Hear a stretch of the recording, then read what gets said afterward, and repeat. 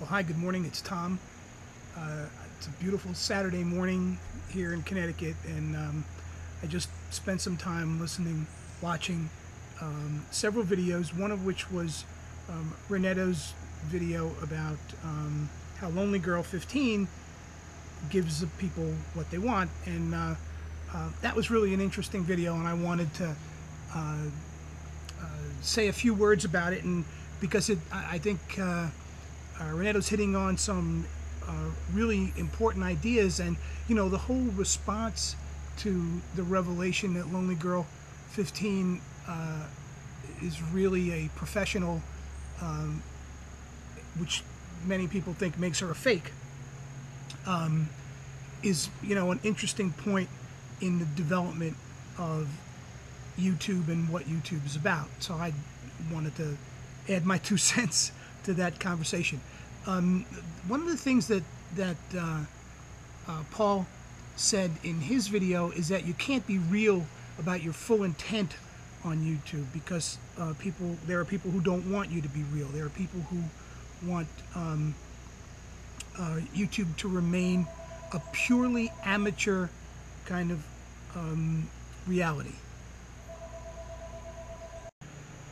Sorry, reality interjected in the form of a phone call there. I was saying that there are people who really want YouTube to remain a purely amateur environment. I mean, where no one has any, let's call them ulterior motives, that everybody's motives here are pure.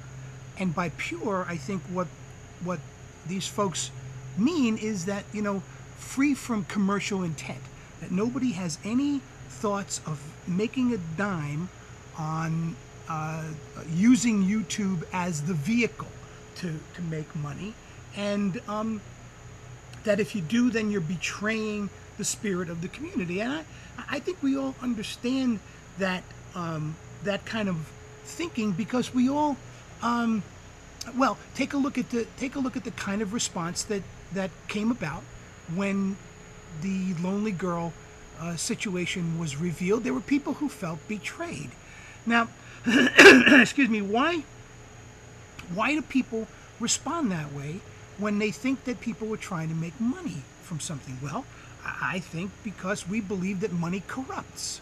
We have a belief somewhere collectively in our cultural belief system that says that if you're doing something for money, then your motives, because they're financial, anything else that you say about your motives has to be disbelieved. That you can only, because money is involved, that it becomes the predominant screen through which, the lens through which anything is viewed. Any kind of creative endeavor that you'd be involved in, because you were doing it for money, it would have less of an authentic aspect to it. Well, I think that's a really important thing for us to know about ourselves, first of all, and second of all, I think it's one of those lines that we draw that is probably not as clear as we draw it. What do I mean? Well, look, I don't know about you, but I'm never sure what all my motives are about anything that I do. I can identify the motives that I think are the motives for what I'm doing, but that doesn't mean that I understand all the motives for what I'm doing. Take what's this fella's name? Perry Urban, the guy that Reneto chose for his Make You Famous Overnight, or whatever that contest was called. How many of us are here to be famous?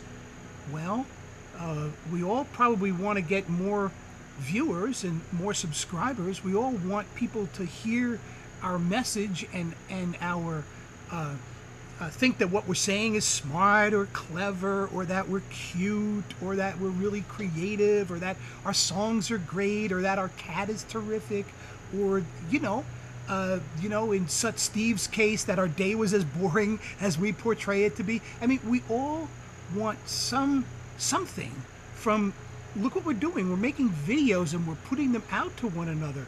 So the idea that somehow we all are understanding what our motives are, and that those motives are and that in fact the motives are purely as we state them, I mean, it's probably not exactly that way. We probably all have lots of complex kind of motives for what we're doing here. Now, as long as those motives aren't financial, I guess we believe that it's okay. That, you know, you can really want to become famous, and that you can really want to have people say great things about what you say, and that's all fine, but that if any money is involved, now you've crossed the line over to, you know, the dirty lucre side of things.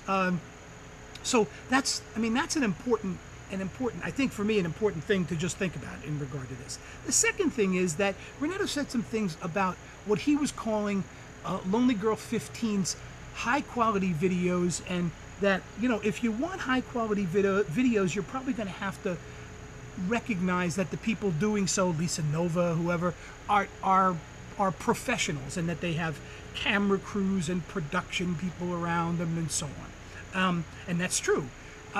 If you want videos that look and feel and sound like the kinds of things we're used to looking and seeing and feeling on mass media, television, movies, and so on, then yep, those are high quality videos by those standards. But if you want, if you define high quality in other terms, take the authenticity of Geriatric 1927, for example, and thousands of others who are creating videos not as entertainment, but as some kind of chronicle of their own experience, as an expression of who they are and whatever. Well, those are high quality videos as well. They're just high quality against a different kind of standard than the kind of standard that Lonely Girl 15 was producing, and that, you know, it gets produced in the Jon Stewart clips. For me, the bottom line is that the line between real and fake is what we react to.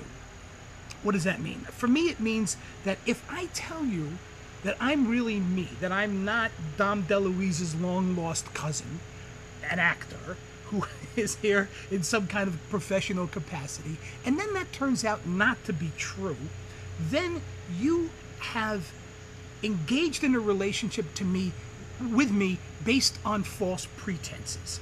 If I tell you, when we go to the movies, we sit in the theater and we look at the screen and we do something that, you know, people have talked about for a long time as suspending disbelief.